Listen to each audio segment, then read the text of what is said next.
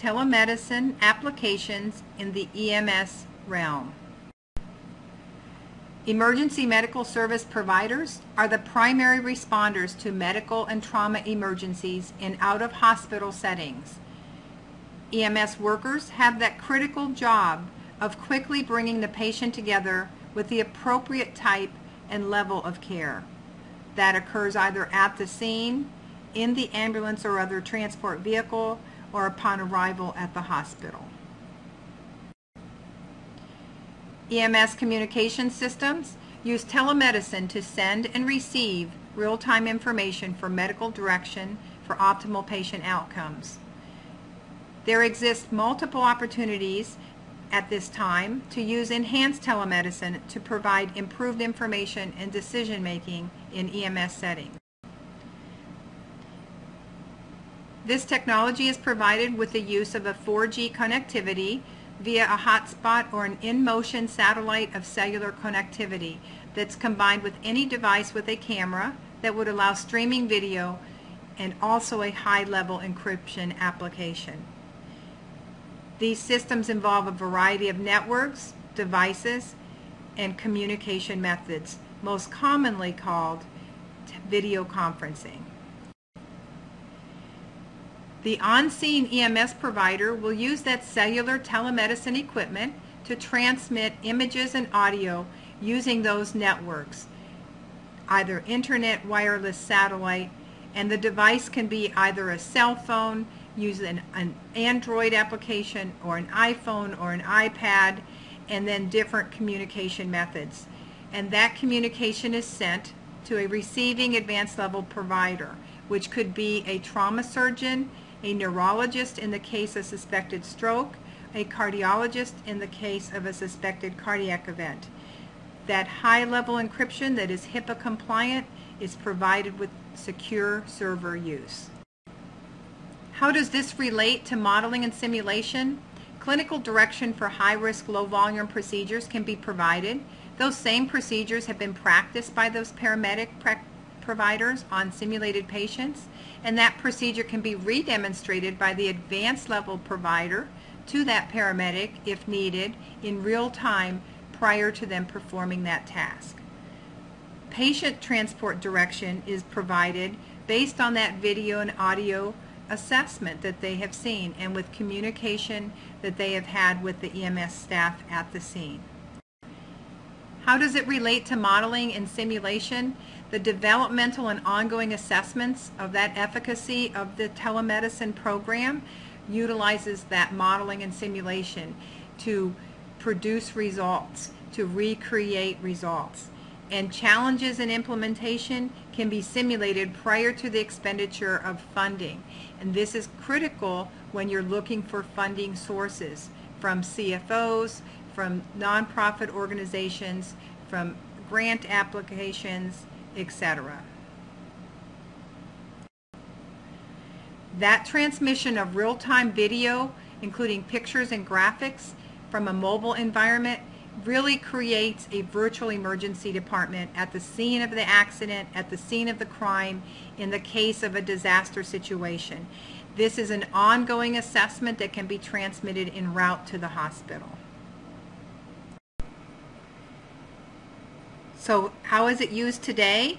That clinical direction for those high-risk, low-volume procedures is provided, and patients meeting stroke, cardiac, and trauma criteria can then be transmitted for a higher level assessment at the receiving facility by that advanced level provider, and intervention can be directed by that advanced level provider to the paramedic transporting that patient, so that en route they will receive a higher level intervention. It's important because real-time video from that scene of a traffic accident, from the scene of a trauma, can be made to that emergency department personnel, and they then can prepare for anticipatorily the needs of that patient.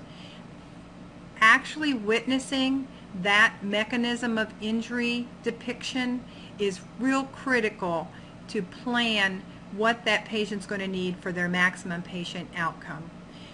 The telemedicine access is really one of the most essential needs to link the greater than 15,000 EMS systems and almost 1 million EMS personnel throughout the United States with the life-saving capabilities that we've described.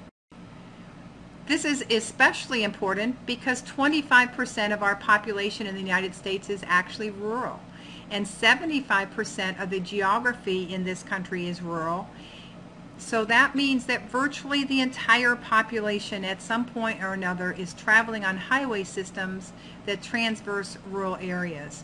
And the use of telemedicine across the board in the EMS world can bring technology closer to the point of care and bring that expert closer to the patient. So in those rural settings, you are actually getting the same standard of care that you would get in an urban setting. And that's what the American public has come to depend on and to expect.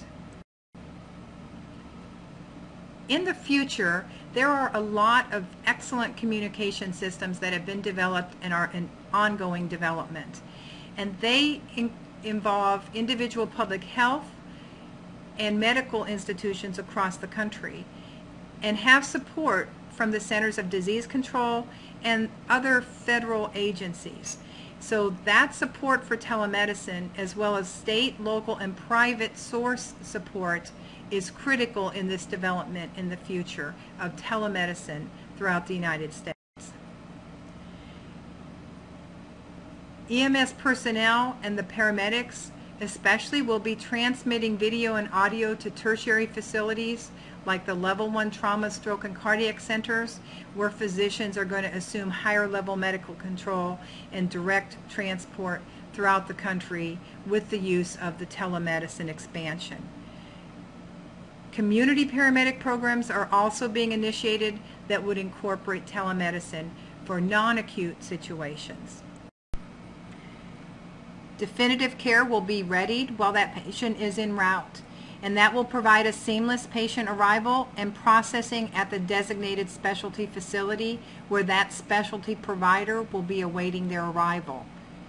Patient outcomes will continue to be improved, and an example of this is that pre-hospital 12-lead EKG transmissions have been shown to improve times to reperfusion therapy, and that decreases patient morbidity and mortality. The telemedicine technologies break down the walls that often limit healthcare. They bring that expert into a hospital setting and connect doctors to the patient. That creates that virtual emergency department in urban, suburban, and rural areas. They will continue to extend modern healthcare through the use of EMS and community paramedics to the very rural areas. And one of the concerns is the reimbursement for consultations for the interactive video conferencing. And that has been recognized as an important issue at national, state, and local levels. In addition to the acute care advantages that telemedicine offers in the EMS realm, telemedicine can provide an efficient and potentially cost-effective care alternative to people suffering from debilitating conditions who would have required transportation to emergency departments and frequent readmissions to acute care facilities. Telemedicine in the EMS realm is moving forward at a rapid pace. This will improve patient outcomes and improve standardization of care throughout the United States. Telemedicine technology, especially in the EMS realm, will improve out-of-hospital patient outcomes and standardize care in the EMS community throughout the United States.